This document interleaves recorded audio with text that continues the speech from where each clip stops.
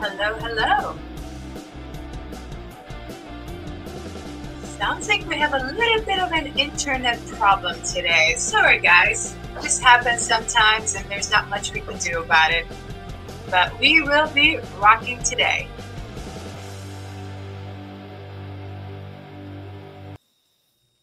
All right. Hope you guys had a good start of your Tuesday morning with some rock music as usual. And that's how we start. Welcome to the Profit Lab podcast, guys. I am your host, Marie Torossian, certified 10X coach, CFO and auditor, a certified public accountant, and a chartered global management accountant. I serve the entrepreneurial community through my two businesses, my CPA firm, Marie Torossian CPA, and my management consulting company, The Profit Lab. The Profit Lab podcast serves to expand our mission to empower entrepreneurs by bringing their stories to the masses. We are thrilled to tell your story to inspire, empower, and uplift other entrepreneurs. Check out our website where we have the audio version of the podcast, obviously not the show, theprofitlab.biz/podcast. We launched the podcast and the show on August 2nd, where I spoke about my entrepreneurial journey and some of the things that I learned during that journey so far. So I plan to bring entrepreneurs from all walks of life every show, every week. So if you want to be a guest on my show, or you know of someone who should be on my show and that I should interview, send a request to support@theprofitlab.biz. Today is November 15. It is our 14th episode, and we are live on Facebook at theprofitlab.biz, so at the Profit Lab Biz, on LinkedIn, Marie Torossian CPA CGMA, and on my YouTube channel, Marie Torossian CPA. And we do run the reruns on different channels as well, on Facebook and LinkedIn, different channels that I have. So make sure, whichever channel you're following us on, or watching us or listening to us, make sure to subscribe, follow, like, and share so that everyone else can actually hear the information that we are sharing today and the stories of the entrepreneurs that we are bringing here. So with that, today my guest is Carlos Pulido. He is a business consultant for 26 years. He has led more than 50 process and profitability improvement projects, helping organizations maximize performance and improve efficiencies. Carlos, welcome to the Profit Lab podcast. Thank you, Marie. Thank you for having me. Yeah, absolutely. We are very excited to have you. Carlos, I mean, you and I know each other for a while, but, for the sake of, our guests and our viewers and our listeners. So I always start my question to entrepreneurs, like, tell us a little bit more about you, the person, Carlos, the person, not necessarily the business owner or the professional. I leave it open to you how you want to explain that. Yeah, thank you, Marie. Well, thank you for having me. And that's a great show, by the way. I've watched a few episodes and very exciting. Thank you for everything you do for the community. Thank you. And well, yeah, thank you. I was going to say that like you said, I've been a consultant for 26 years. I always say that I've never had a real job. I've always been a consultant. So, and I've never had like an industry-related job. So I started out with Arthur Andersen back in the day, 1996, until Enron happened. I'm sure most of you know about Enron. That was September 2002. And then I decided to open my own firm, Arkonas. That was, September, October 2002. And I've had Arkonas since then. I am married. I've been married for 12 years now. I have two daughters, 7 years old and 8 years old. Beautiful daughters, beautiful wife, wonderful wife. And I live in Doral. I work in Doral, but I travel a lot. Yeah. I go wherever, of course, we land a project, right? So lately I've been traveling a lot. We have now a prospect in Hawaii. So as I told you a couple of weeks ago, I was there. I've been there twice for the past 2 months. And so it's a long flight. And I was only there for like 3 days. So people are like, you're not bringing your bathing suit? I'm like, no, I wish I could. I didn't even have time to go to the beach. I mean, I did see the beach, but I never went to the beach, But anyway, so I I've been focusing most of my career in, like you said, profitability, cost, and performance management. That's all we do. A lot of companies pretty much they claim that they know the bottom line profitability, but they don't really know what makes up for that detailed profitability, right? By product, by region, by channel. So what we do is that we come in and then we detail the profitability by each one of those dimensions, like we say, and then we provide recommendations on how to maximize the performance and profitability of those services or products. Yes, that's awesome, awesome, and yeah, you and I have talked about some of those things, as we can get geeky about those numbers sometimes, but for the sake of the show right now, I'm gonna skip through for now, and then I'm gonna go into so one of the things that it's important to note that what makes us entrepreneurs, like why would we start our own little journey? Why would we just not switch and go to work for somebody else? So, for example, you started, working for Arthur Andersen, and yes, you were doing project management. That, let's say, why did you decide to start your own business right after that? Like, what is that motivation that made you decide to do that instead of, going to another company and just working for them as a project manager? Yeah, no, thanks. I think that's a great question. Matter of fact, I did have the option when I left Arthur Andersen back in 2002. I did have the option to go to other firms. Mm-hmm. However, I said to myself, you know what? I think I have, I had, at the time, I had worked for Arthur Andersen for 7 years. I said to myself, you know what? I think I need the freedom. I think I need the, I wanted to be my own boss. I wanted to have the flexibility to, right? I mean, I didn't know what that entailed at the time, but then I found out that, yeah, I do have some freedom. However, when you're your own boss, right, you have to work weekends. Your mind is always going, right? Absolutely. Yeah, so you know this, right? Of course. So weekends, I'm like working or I'm thinking about work. My wife goes, "What are you doing?" Well, I'm writing some notes. I thought about something, right, on a Saturday night. So that's what happens. However, I think it's rewarding the fact that you say, "Okay, so this is for me, right? This is for my own firm." Yes. Sometimes I thought about, "Oh, did I make the right decision?" But I think I did, because of course it's always great to have some stability, right? When you have when you're an employee, right? You get your check every month. But when you're an entrepreneur, you don't know when that check is going to come, right? So you have to really work hard at it, and you have to be consistent. Yep. Yeah, I'm totally with you on that. And again, you and I have talked so many times before that, but this is a consistent thing that, every guest that I've had on board, and, when I ask this question, it's always somewhat similar, right? So it's always that I needed the freedom, whether it was the financial freedom or the time freedom, right? And at the end, we do end up working a lot harder, but at the same time, we are working towards a specific goal, specific mission that keeps us going. And you said something very cool. You said, well, once in a while, I wonder, did I do the right thing? I think, and I started my business much later, right? You started way before me. So, a few years, when I first started during COVID, right? Because I had just launched the business, and COVID hit and everything was locked down. I'm like, did I really make the right choices? Because I was like, how do I even find a client in the middle of COVID? Did I make the right choice? And then, every time there's hardship, you wonder that. And then, at the end of the day, like you said, something brings us back. I'm like, no, I'd rather have the freedom. I'd rather have that up and down. It's okay, because it keeps me focused on that mission, and that makes all the difference.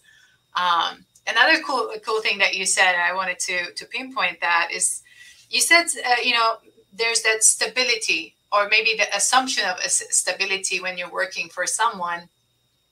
And I say assumption because we think we are going to be there forever, or we're going to be an employee of a person, of a company forever. But there's no forever. They can let you go anytime. So we might as well work for ourselves. Yeah, you're totally right. I've thought about that too, because like you said, especially nowadays that companies are just moving very quickly, and those public companies, they care a lot about, of course, the financial results. So they say, oh gosh, we need to reduce expenses. And that's actually where we come in. I mean, ironically, I think most companies are stuck in the past. Yes. And because they think the easiest way to cut cost is just to let people go. Yep. But that's not the right way, because when you let people go, you might be just cutting both meat and bones, right? So you I want love to that. make sure that you only cut that extra, fat, right, Yes. and not the actual meat. Yeah. And that's what happens when you let people go, right? You have to be very strategic, and you have to be a bit more specific and say, okay, so what are the areas, what are the processes within the company that are not adding value? Absolutely. And when you hear all these large companies, oh, Facebook nowadays, I don't know if you heard about I it. was yes, They're yes, letting yes. go about 11,000 people, I think. I know they have about, I think, over 100,000 people, but now they're letting go about 11,000 people. So that's a little over 10% of their workforce. That's a Mhm. huge decision, I think.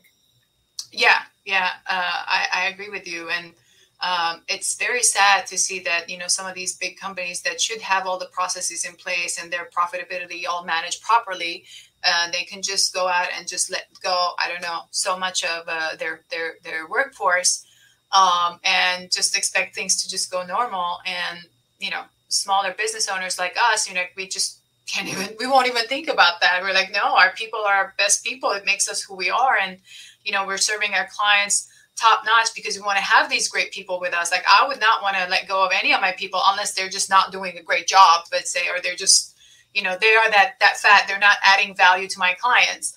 And that would be a very strategic choice versus just like, hey, I don't know how to manage my finances. I just want to get rid of a bunch of people.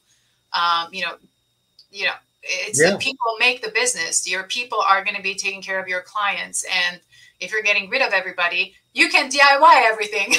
Say, what happened in yeah, our level? totally, Marie. And you know what? Sometimes people say, well, but this, maybe, I don't know.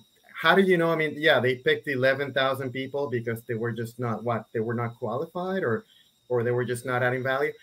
I believe that if, let's say, I mean, I think they were hired for some reason, right, at first. Right. So, I mean, I'm not talking about that specific company, but any other company, right? General. And Yeah. what you can do, I think everybody's good at something, right? So, especially at those large companies, and so what Yes. you can do, or those companies can do, they can actually say, okay, so what are the skills, what are the goals of each Love it. one of the groups of people that are working on the different areas? So how do Yep. I redeploy those people Uh-huh. to the right areas where they can actually add value and Yep. maximize the efficiency and the performance of the business? I love that. I'm so glad you said that. I'm so glad you said that. And I've experienced it myself too. Like, in situations where it would be a better fit, let's say, for me to have done something else, at specific times in my career, but that was not the situation, right? And and it's just very difficult. And then in certain cases, I have been the person to have to make a decision saying, well, this dude does not have, they're playing, they're wasting time while they're on the job. They're not really fitting with the culture of our company, for example, and just had to let go versus the person that's like, well, they have other skills. We can move them to another department. So yeah, I think it's very important to see where the best skills are. And by the way, I'll put it out there. Anyone that's getting laid off and you have great skills and you're teachable, I will hire you. I want to see Exactly. go fast. I will hire you. I'm going to put it out there. So with that, all right. So another question I usually ask Carlos is, what are one of the biggest things that have made a major impact in your life? And it could be anything, personal, business, whatever. What has been a big impact in your life? I leave it open because I'm sure you think of one thing and, whatever it is, you can tell us about it. I think I can think of two things actually. One was the birth of my daughters. I think that was a big impact. And the way I guess I look at it now, I look at life now. I'm like, so every step I take in life, both personal life and professional, I say like, is this something my daughters would be proud of me? Right? Mm, Is this action I'm taking? amazing. I feel like more. I feel like I have more responsibility, not only to raise them properly, but also to be a great example for them and for my family and for society, right? So I'm always saying, Yeah. I want to make sure that every step I take is very, it's the right step, and I'm adding value. So that was the, this happened, like 8 years ago, and then the other thing I wanted to mention was the pandemic. Of course, that was another big Yes. event. It took a big toll on my, of course, my company, Of course. and we pretty much didn't have any business at that point. I mean, Wow. of course, we were very busy. We were out there. We were trying to pivot ourselves to see what other service related to what we do we could offer. Sure. However, it was very tough. It was really tough to find business, and because at the time we had just finished a couple of important projects, and then that was early March 2020, Hmm. and the pandemic was just a couple of weeks after that, right? Started a couple of weeks after that. So I was like, Yes. wow, so that, I guess, I learned a couple of things and said, wow, we better get prepared for these type of events in the next Yes. few years, or the next few months, to make sure that we're ready to face any of these challenges by what? By, first of all, making sure that we have a solid base of customers, a solid base of partners, to make sure that we have a great networking, our network Yes. of partners or prospects and clients, to make sure that we are, we can thrive in any economy. Yeah. Because I believe that, of course, the services that we offer to the community or to the businesses are great in both, in a good economy or in a Or in a bad. not Yeah. so good economy, right? So because we look at costs, we look at expenses, we look at the efficiency of the processes. So Yes. I believe that we could do well in both economies, but that wasn't the case back in the pandemic. So it was a challenge, and of course, our projects were completed on site. So if we had a client in Dallas or in Seattle, we were there on site almost every Oh, week. wow. Okay. And so things changed now. Of course, most consultants now are doing a lot of work remote. Virtual. Yep. However, I don't believe in doing 100% of the work remotely, right? Because you have to be able to shake somebody's hand. When Of you sell an course. important project, you have to be there. When you kick off the project, you have to be there. When you deliver Absolutely. the results, and then you validate the data so that you can receive feedback face to face. Absolutely. I love that. I'm so glad you said that. And that's kind of how I started as well, especially when I'm serving here in the Florida market. I guess it's a little bit easier to travel and but Mhm. I did set up my business to be pretty much virtual. But I like what you said. I do love to shake hands and be able to see the person, at least in the, in the beginning stages and when you're closing out. But the good thing is that with the firm or whatever I'm doing coaching, it's like a continuous thing. So I'm seeing them all the time. But in a project based, and I did that as a consultant in end of 2018, 2019. Yes, I actually wanted to be there. I wanted to be able to speak with the CEO myself. I wanted to talk to each and every individual myself sometimes. Mhm. It's just a very different feel, right? So, yeah, right on, my friend. All right, so now let's talk a little bit about the type of clients and customers that you are serving. I know there's different industries specifically that you work with, even though you can serve any industry, but there are specific industries that you are focusing on right now. What are those industries and the customers that you work with? Yeah, thanks, Maria. That's a great question. Matter of fact, thinking about the past few years, we've had a large two government clients here in Miami and in Seattle, Washington. We've had couple of large. We had a CPG company up in Canada. We're after a large CPG company here in the U.S. in Chicago, in the Chicago area. Uh, we're also working with actually a couple of small firms here in Miami locally. One is an advertising firm, and the other one is just a telecom company. They're both Awesome. small. One of them is just a 6 employee firm, and the other one is just a 30 employee company. And but our services, like you said before, can pretty much add value to any industry, right? So Yes.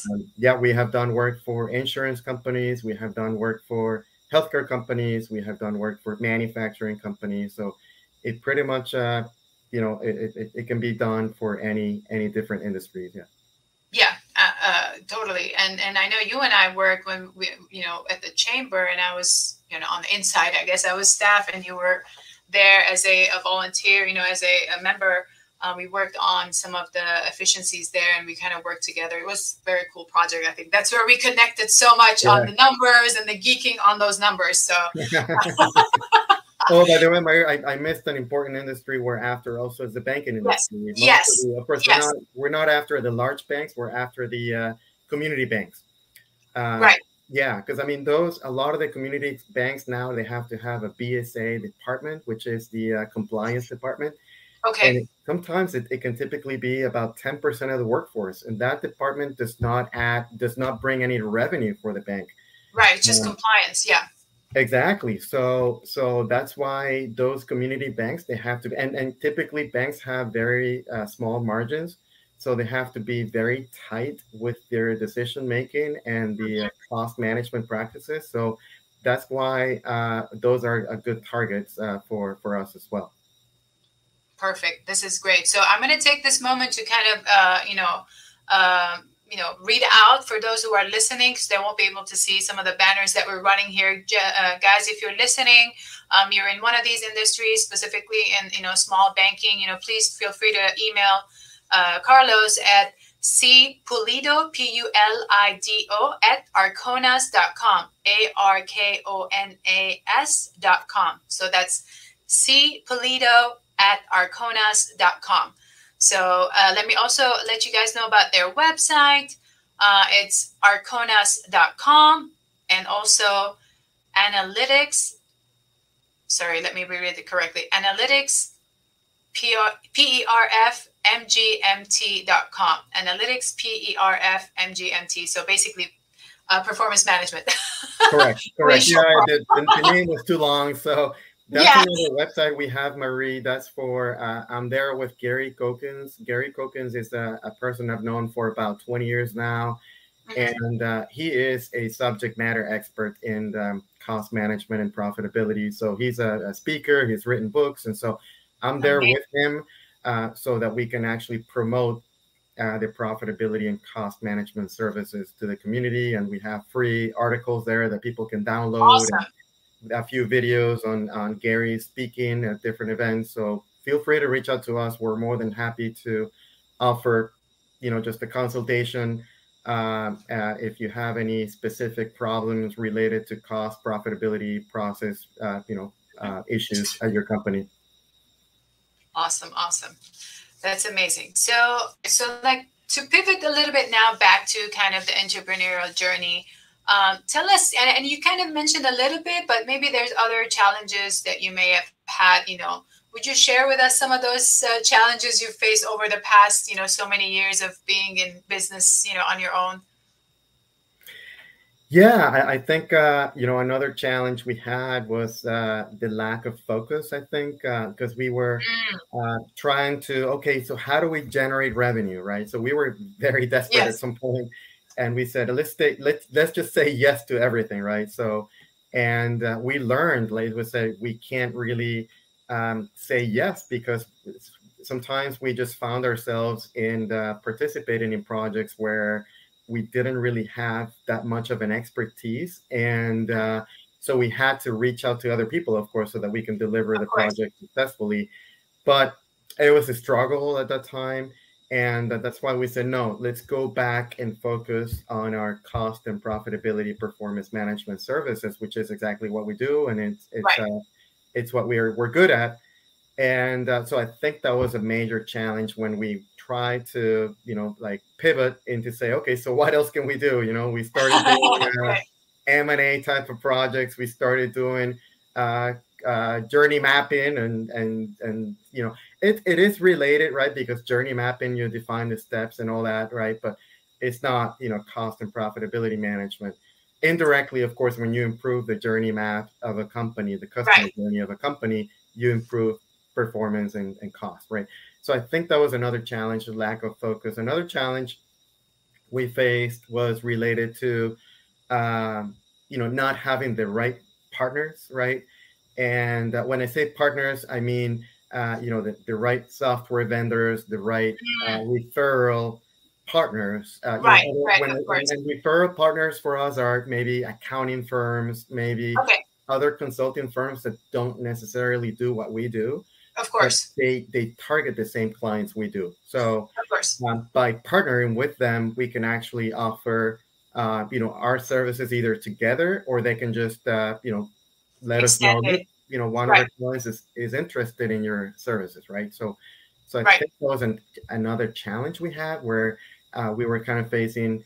So how do we, right? How do we connect to the right partners? So and we were, thank God, we have now, I think, the right partners that we can rely on. And yeah, that's why we have been successful in the past few years.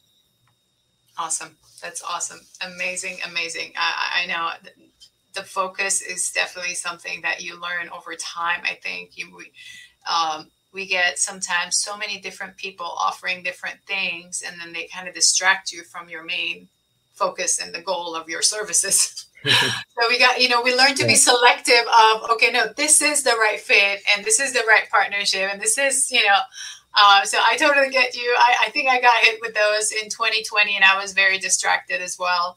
And then in 2021, I was able to refocus as well. So I know exactly what you're saying.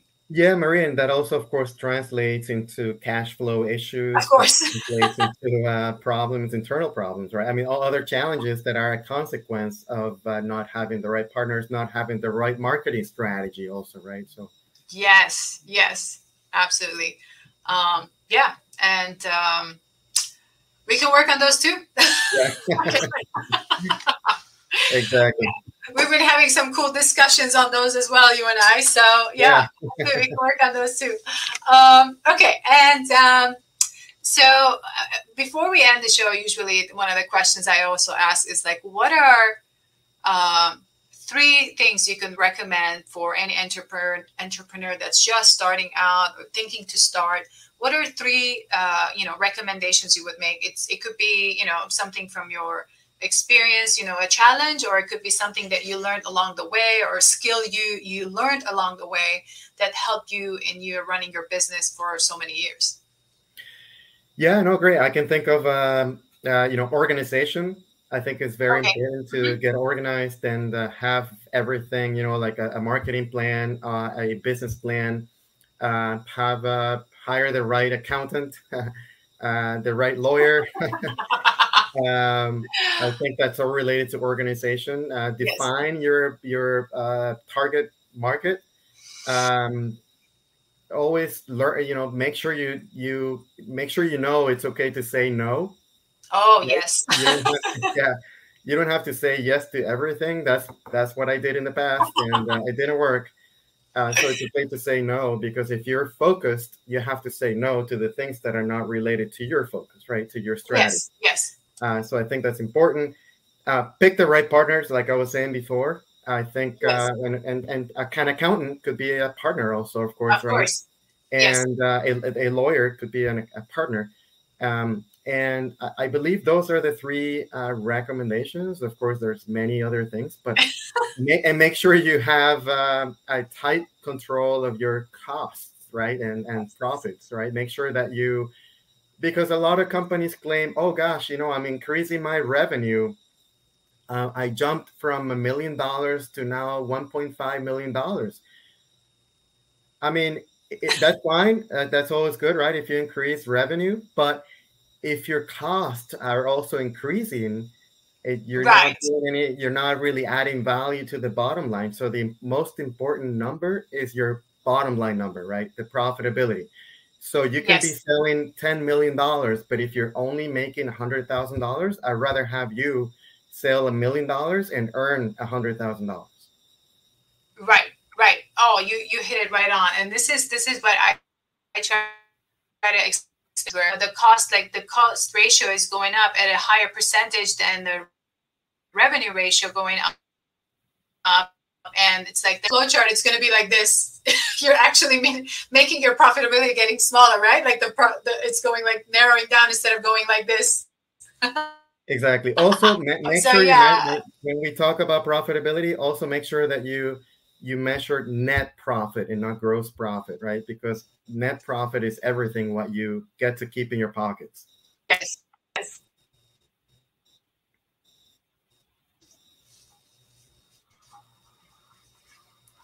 I think my internet is struggling again, but it's okay. We were able to capture most of it. Yes, Carlos, congratulations to deliver on delivering, you know, excellence to your clients. And is there any last thoughts you wanted to share before we wrap up the show? I'm sorry, any what, Murray? Yes. Is there any other last minute thoughts you wanted to share before we wrap up the show? Thank you. Yes, I was going to say that I think typically a lot of companies are drowning in data, but they lack information. Make sure you generate meaningful information so that you can make informed decisions that maximize profitability. Awesome. That's very, very good tip. Thank you, Carlos. Thank you so much for being our guest today. And to all our viewers and our listeners, thank you so much for joining us today. Please remember to subscribe, follow, like, and share this content on whichever platform, channel that you are watching or listening to us on. Let's empower each other through our experiences. And until the next episode, have a wonderful and blessed rest of your week.